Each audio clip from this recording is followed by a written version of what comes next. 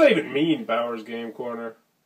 Ahoy there, YouTube! I'm back again today for another game review. And today I will be reviewing the Very Hungry Caterpillar card game from University Games.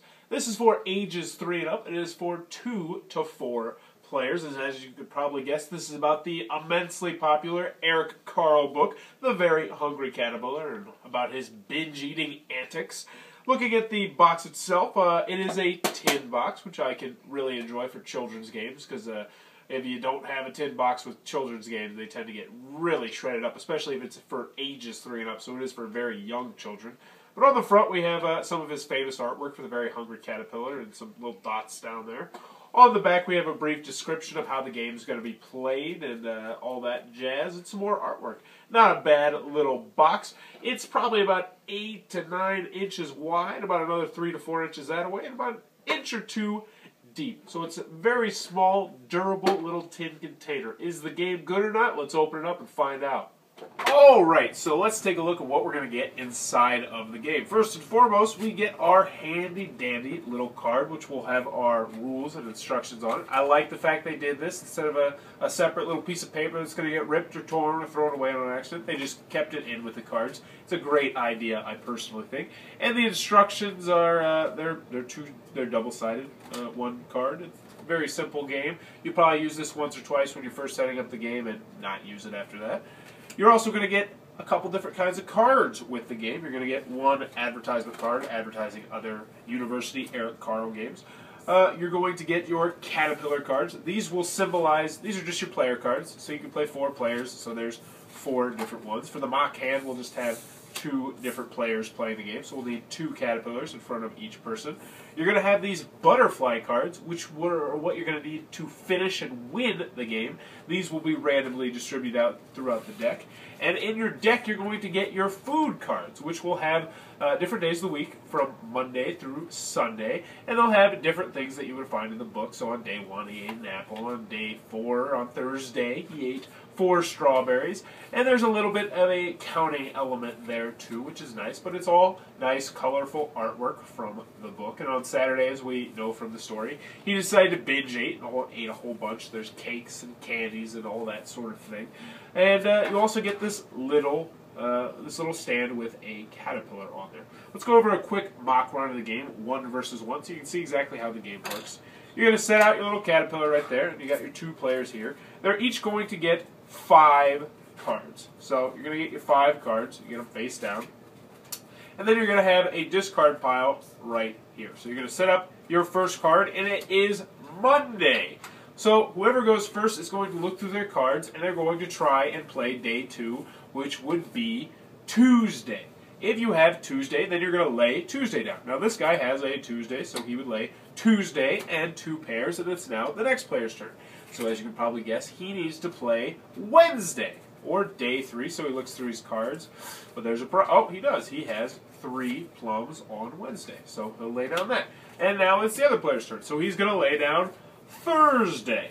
But he does not have Thursday, so he has 2 options now. He can either draw another card and play it if it is Thursday, which it's not, or he can play a wild card. And the wild card is on Sunday, and it says wild card, play any food only. So you play this card, and then you can play any one of your cards. So that is a very nice card to have. Well, not only because you can play any card you want, but you can also get to play 2 cards. So you say, all right, I'm going to play my wild card, and we're back to Saturday now. And now you're down to 2 cards, and you're a little bit closer to winning the game. Now, Saturday has a little bit different rules. On Saturday, he eats numerous different things. So if you had Saturday, you could play another Saturday because he eats more than one thing. So on Saturday, he ate 1 slice of cheese. Well, what else did he eat? He also ate 1 piece of cake. And then if you had this card, you'd say, well, he also ate 1 ice cream cone. And you could keep playing on top of each other as long as you're not playing back-to-back things. So, for instance, the next person could play another piece of cake, but he could not play another ice cream cone. When you're finally ready to move on, you'd play another Sunday, and then someone else could move and play, oh, well, now I've got Monday. But this person does not win the game yet, because in order to win the game, the only way to win the game, and this keeps the game going, you have to lay one of these butterflies. So once you get one of these in your hand, it's very valuable. You're going to save it until the very end. So let's just say, pretend that this guy's now on Monday. He just laid the Monday. This guy's going to look through his hand. He doesn't have that. He'll play, all right, I got Sunday. So I'm going to make it Sunday, and now we're going to make it Thursday. So he's down to one card. He thinks he's going to win, but bottom line is, in order to win the game, you lay down your butterfly. It's a very simple little game. The one thing I did forget to mention, if you have two butterflies in your hand, you're just supposed to put one back in the deck and draw another card for it. It's like I said, it's incredibly easy to learn, incredibly easy to play, and that is exactly how you play the Very Hungry Caterpillar card game.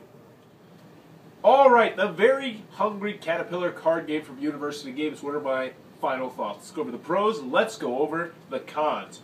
On the con side, this is an incredibly simple game. It is for ages 3 and up, as I mentioned, so it is for the children that you're trying to teach the days of the week, which is not a bad thing, but this is never a game you're going to bust out with your buddies on game night. But that's actually what it's designed for. That's not a huge con. Also on the con side, I didn't really know why they included the little extra caterpillar. It's just an extra piece there, I guess, to add to the ambience of Eric Carle's book. Other than that, I really don't have too many problems with the game. It is a children's game, and it's a decent children's game. The whole point of the game is to help children learn the days of the week, and I'd say it's a very serviceable game to do that. If you introduce this to a child and they don't know their days of the week that well, or they know minimal things about their days of the week, this will definitely help them if you play this on a regular basis, maybe once or twice a week. And the children will have fun if you're playing with them.